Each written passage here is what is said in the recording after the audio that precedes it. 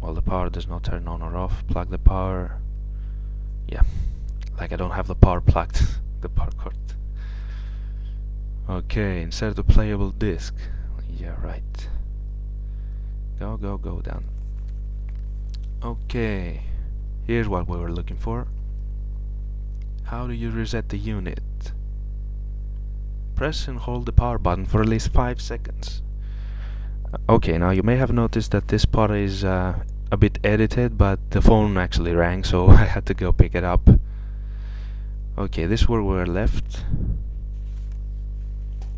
Hold the power button for 5 seconds. Okay, I've already done that like 10 times. The other option was unplug the unit for at least 5 seconds and then plug it back, which again I've already done a couple of times, but I'm just doing it again just to show you. Okay, plug the unit back, power on, and whoa, yay, it's booting up. How the heck did this happen? Now it's working, is it? Yay, here's the menu. Ah, and here's an update found. But wait a minute, it's not connected to the internet. How the heck is this? Isn't this ridiculous? I've not hooked up my BD570, you know, to the internet at this point, and the update notification shows up.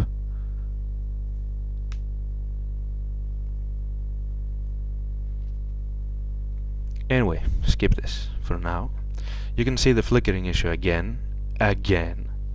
This happens every time I turn the unit on, connected to my television. But once I get to play any video file, the flickering goes away and never shows up until I turn the unit off and back on again. Okay, so it seems to be working with my television, but please note I just left it on there for maybe half a minute, not more.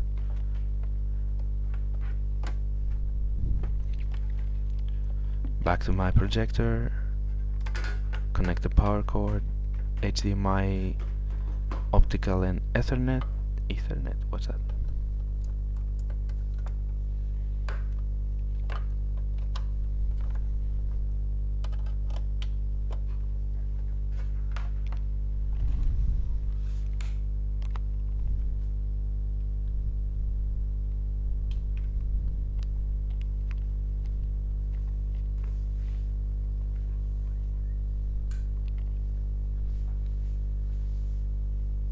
Turn the device on, and is it working now?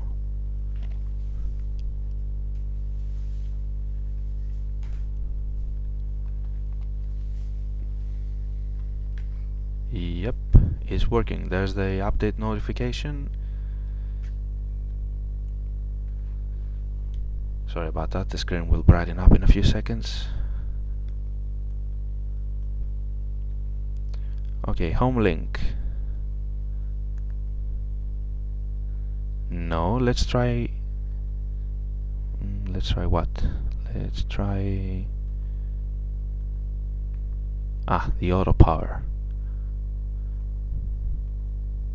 I just what the heck is this? Did I do anything?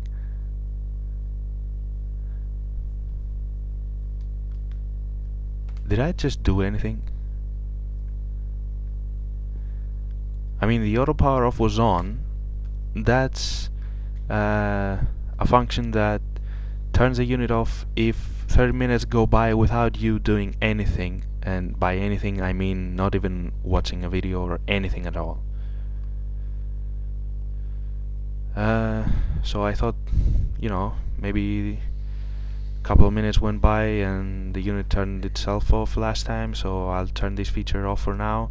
And as soon as I did that, or actually a couple seconds later, so that's probably not at all connected with my messing with the auto power on or off function, we get the green screen again.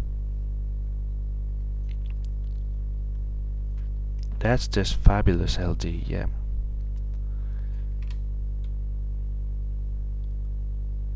I personally have never seen anything at all, any type of device being this bugged in my life.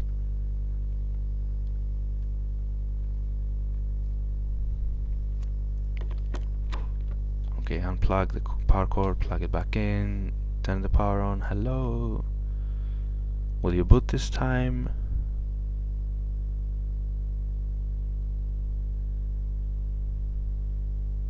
Well, doesn't seem likely.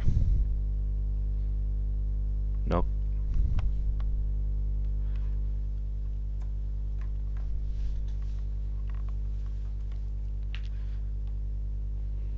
This is actually pretty funny. This is what I'm yelling at LG, you know, hello, hello, wake up. You got a faulty product here. You probably got a whole line of faulty products. Those BD5 series.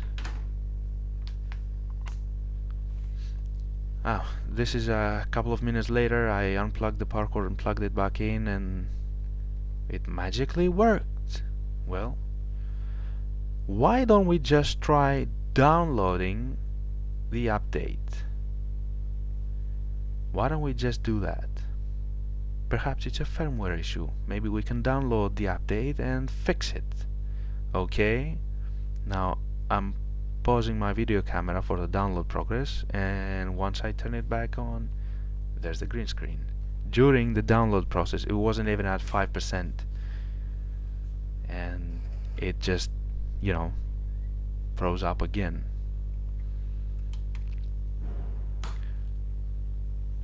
Now that was yesterday. This footage is as of today morning. I thought I'd give it another shot right before I upload this video. So okay, that symbolizes that the drive has booted up properly. I'm not going to try and download the firmware update again, because we just saw what happened.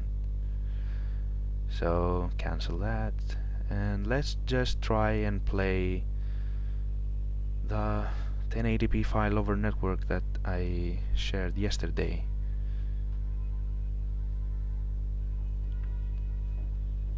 Well, I'll turn the auto power off on again. Here's the current version of the firmware, A31186C. Of course there's a newer firmware, but it's quite questionable whether I can actually install it or even download it at all with this BD570.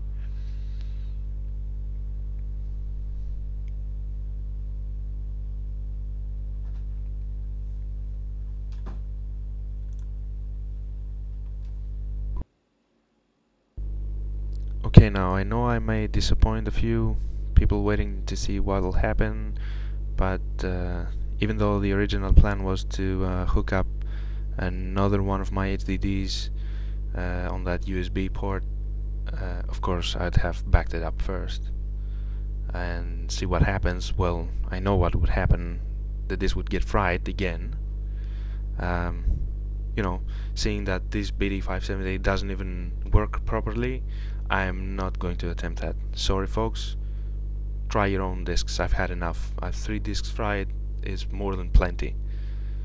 Okay, here's accessing the YouTube feature, playing a random video just for demonstration. This is streaming live of YouTube, you know, it's connected to the internet and everything, well, is just fine. I mean, when these players operate properly, then everything's fine. But when they burn your HDDs or you know, show up green screens or purple screens, everything's not fine to say the least. Okay, you can also access Picasa, that's at least for my European model, or AccuWeather. I'm sure the US models have a couple of features, you know, different. And let's try to play that 1080p file. I've actually backed up my Blu-ray Clash of the Titans, and here's what it looks like. It's actually pretty fast loading the file, about 5 seconds, 6 seconds maybe. And there's a movie. And there's the green screen once again. 2 seconds into the movie. Not even that much.